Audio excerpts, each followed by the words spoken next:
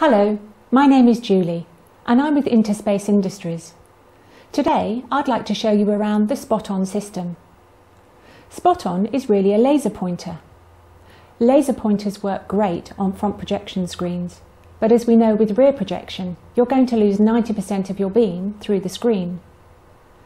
Laser pointers work really well on single screens in intimate settings, but in larger venues with a bigger screen, you may find yourself in a difficult position of having to point above your head or even turning your back on the audience. Now imagine that larger venue, but with multiple screens.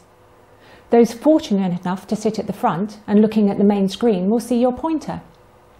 The remainder of your audience, looking at alternative screens, won't see your laser pointer and won't know what you're talking about.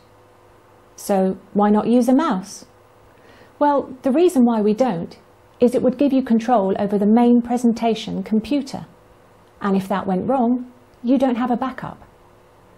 Usually in larger venues, there is a main and a backup computer. So if your main computer fails, you can quickly switch to the backup, hopefully before your audience notices. However, the presentation is now being run by the backup computer. So you've lost control of your mouse and therefore lost control of your presentation. The control of SpotOn is a basic mouse, whether that's a standard 2-button mouse or this ball mouse, which takes up less podium space. Using your own monitor, whether it's a lectern or a downstage monitor, the presenter can face the audience, see the pointer, see where it is on the screen, and therefore control it. SpotOn is a standalone graphics processor.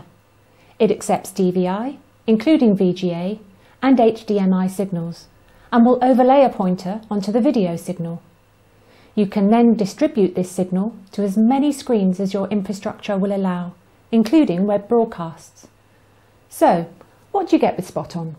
As you can see, you get the graphics processor, PS2 keyboard, USB over Cat5 extender, 50 meters of Cat5 cable, a standard 2-button mouse, and a pair of DVI to VGA adapters. Here's the back of the processor, and clearly marked is the DVI output and input, the HDMI output and input, 2 USB connectors, and the PS2 keyboard connector. It's important to remember before you power up to put all your cables in. That's to ensure the system boots up in the recognised format. Thank you for watching. If you'd like to find out more about the products from Interspace Industries, there are more videos available online.